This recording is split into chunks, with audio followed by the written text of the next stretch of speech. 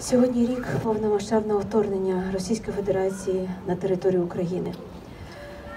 Я також пам'ятаю той ранок, той страшний ранок, коли ми прокинулися.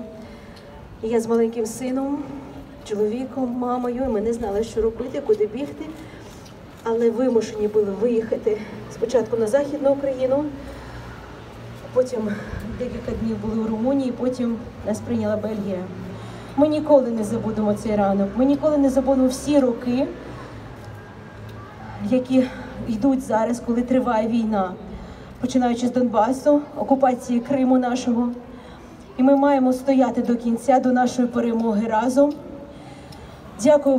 Дякуємо нашим захисникам, які зараз захищають нашу Україну, Збройним силам України, всім воїнам.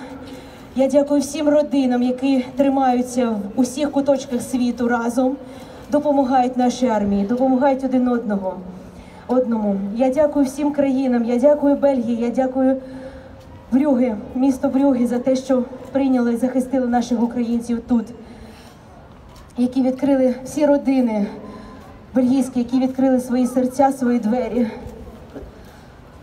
І наші родини зараз в цих будинках. Ми обов'язково повернемось, але ми маємо триматися. Ми маємо захищати наших дітей. Ми маємо вірити нашим Збройним силам України, робити все можливе. І обов'язково ми повернемось до нашої рідної, найпрекраснішої України.